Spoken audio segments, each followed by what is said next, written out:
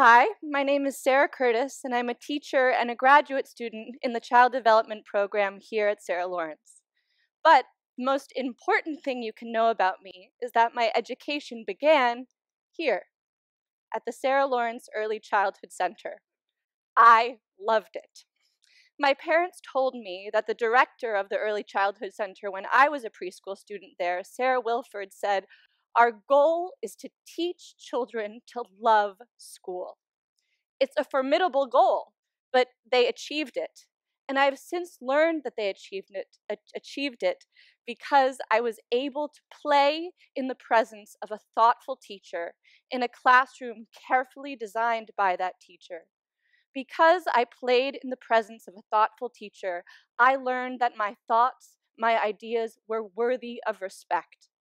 That early formative experience has served as a source of resilience throughout my life. Don't all children deserve such an experience? Here's the trouble. When I tell people that I teach and study young children, the response I usually get involves the word cute. "Oh, cute," people will say. And look, I understand it's true, but the problem is that word steals away my voice. A remarkable teacher at the Early Childhood Center, Susie Schwimmer, likes to say, "Cute is a four-letter word," meaning that it's just as unwelcome in her preschool classroom than other four-letter words. Another voice from the Early Childhood Center, Evelyn Beyer, wrote, "Young children are often appealing and amusing, but they are more than cute. They are real." The problem with cute is that it contains and constrains something much bigger. It doesn't begin to describe the real experience of young children or the real experience of a classroom for young children. Preschool, with its tears and fears and spills and laughter and wonder and delight, preschool being the first time a child encounters a classroom, is so much more. Or it can be, if a child is allowed to play. There's a vast world of theory and research demonstrating the fundamental value of play for children. If a child can play in preschool, it offers the best possible foundation for school for life to follow. There's the well-known Perry Street Preschool Study and the Perry Street Preschool Curriculum Comparison Study. In the study, the researchers took a group of low-income children, all low-income children, and followed them from the time they were in preschool to the age of 23. Some of the children participated in a preschool where they experienced direct instruction, while others were able to play in preschool. At the age of 23, the researchers found that the children who played were less likely to have needed special education, were less likely to have been arrested for a felony or another offense, were significantly less likely to have been suspended from work, and to turn it around a bit, they were significantly more likely to have volunteered. They were more likely to have been able to see themselves as being of service to others. There's the work of Walter Gilliam at the Yale Child Study Center, who surveyed 4,000 state-financed preschool classrooms and found that preschool children were being expelled at 3 times the rate of K through 12 students. He also found that those classrooms that made room for dramatic play had significantly lower expulsion rates. There's research that shows how dramatic play helps children develop their language. There's research that shows how play helps reduce incidences of bullying. And there's research that shows the negative impact of drastically limiting children's ability to play. As children are able to play in school, yes, less and less, they demonstrate less and less evidence of curiosity and creativity. Research has shown over and over again that children, all children, need to play. For play is a child's work. The great teacher, thinker, and writer Vivian Paley has called it a survival skill.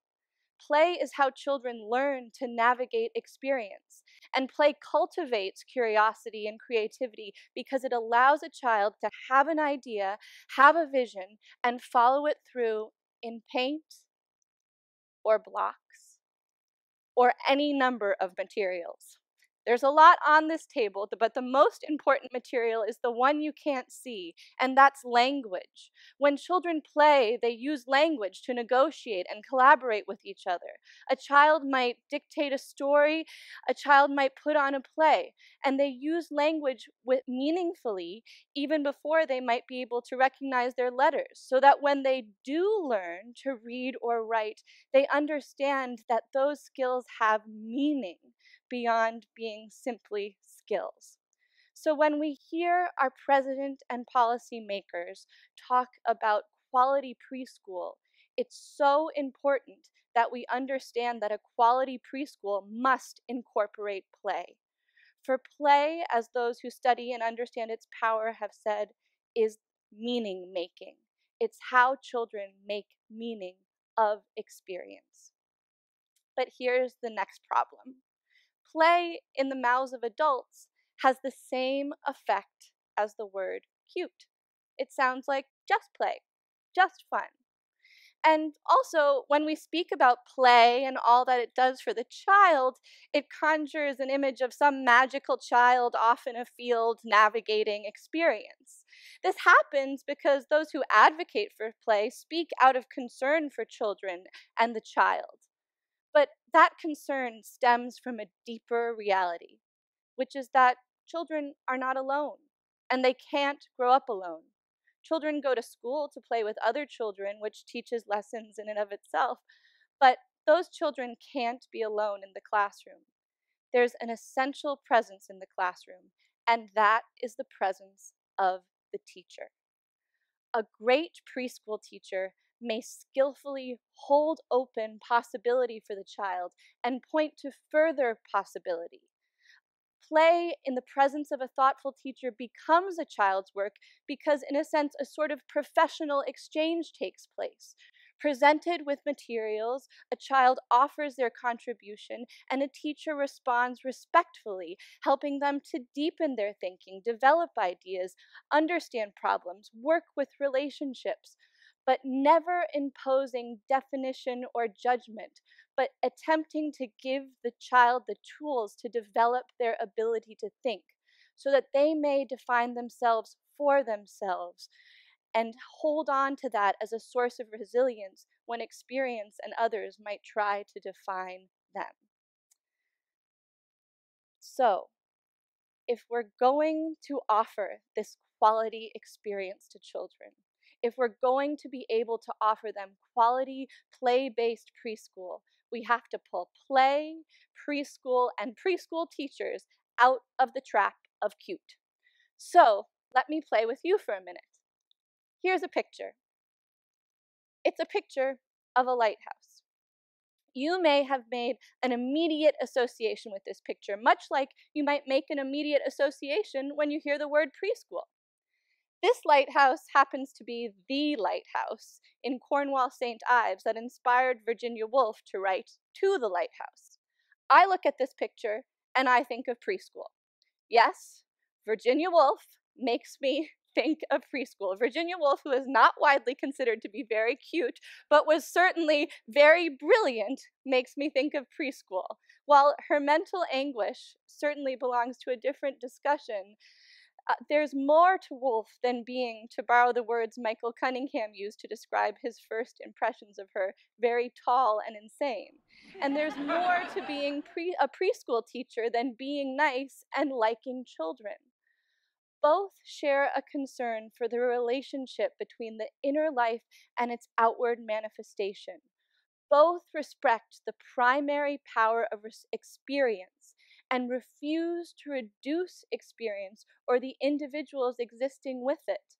As Virginia Woolf wrote, "Look within, and life, it seems, is very far from being like this."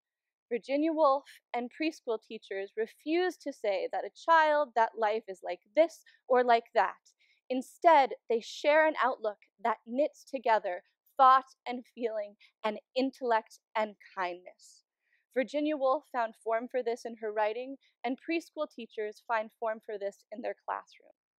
To the Lighthouse begins with a child cutting pictures out of a catalog, something a child might do in a play-based preschool classroom. And Woolf writes that the young James Ramsay endowed a picture of a refrigerator as his mother spoke with a heavenly bliss. It was fringed with joy.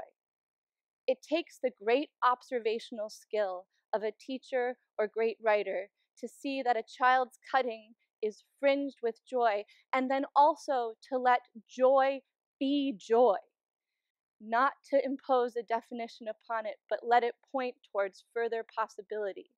It's also important that the mother's voice informs that joy. A good preschool teacher understands and respects that children arrive in the classroom with deep attachments, anxieties, hopes, and fears. I'm constantly amazed by how children at play announce that what they have created is going to be for their mother, for their father, for their friend, aunt, grandmother, babysitter. How children at play conceive of the work they do as a real contribution, as being for others. And it's not just cute, it is deeply felt. There's also a painter into the lighthouse, Lily Briscoe, and the drama of her creative process weaves throughout the novel. The drama of process is the drama of a quality preschool classroom. I'd like to show you a 4-year-old painter whom I admire, whose work you glimpsed before. Presented with black and white paint, this young painter created a series of grayscale paintings, and he worked for hours at it, which he later entitled the Four Bunches paintings. Here they are. 2, 3, 4. What to make of them? They're abstract. What they are is an experience. As he played, as he worked, this child said to his teacher, "I just knew I was going to make this painting. When I felt the brush in my hand, I knew it." That is a moment of great play, genuine, meaningful effort, and how important that that effort be met with deep respect.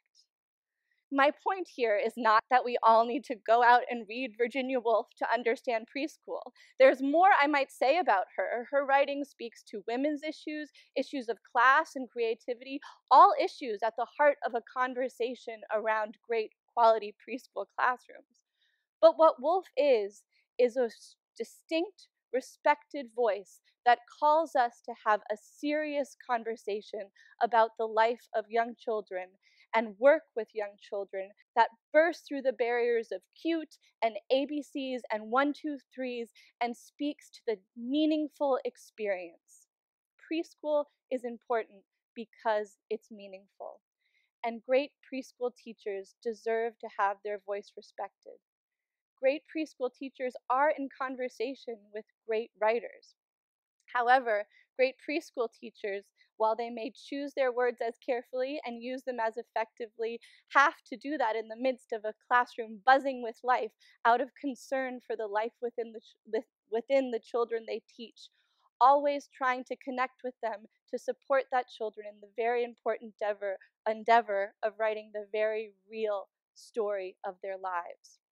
Great teachers and great writers are both careful observers of experience who give form to that experience through their craft whose primary material is language.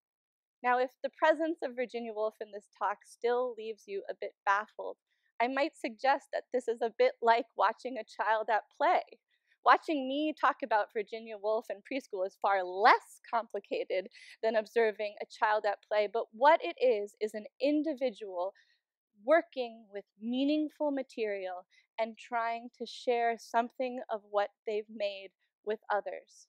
The job of a preschool teacher is to respond to that effort with respect and to help children construct a conversation, to begin a creative, constructive conversation that the child may continue throughout their life.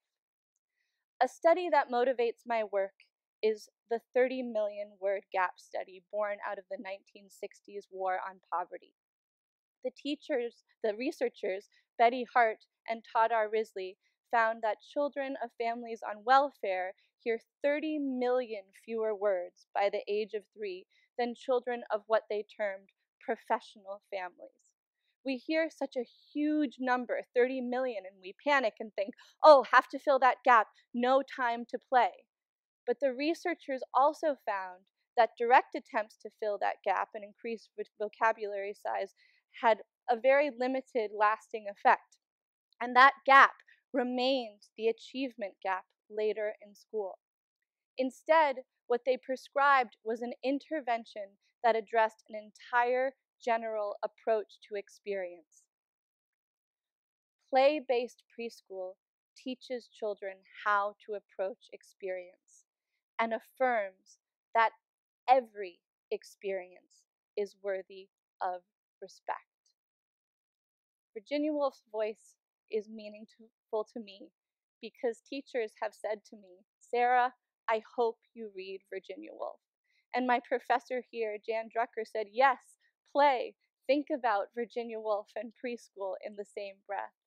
Those conversations really began as I played with materials, including language, especially with language in preschool, and began my conversation with the world. It's so important that we build trust in school, trust in teachers right away, so that children can begin their conversation with the world right away. I'm talking right now, but I'd rather be listening to children and preschool teachers because I have experienced how very willing they are to listen to me. Thank you for that too.